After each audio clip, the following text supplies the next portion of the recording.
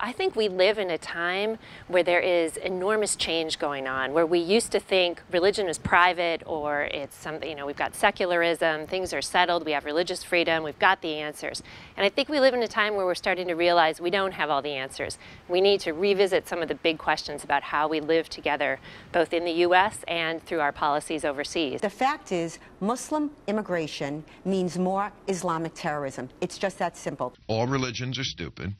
They are. Yeah. There's a lot of kind of dangerous talk going on publicly, both in the media and also among some of our politicians, that is demonizing Muslims, that is suggesting that they're un-American. And I think that we need to challenge those kinds of tropes and offer alternatives. And what we're trying to do is build some bridges between scholars of religion and international affairs and journalists, practicing journalists and professors of journalism. And we're going to bring people together and have a conversation and find some new ways to think about how we talk and think about Islam and Muslims in the U.S.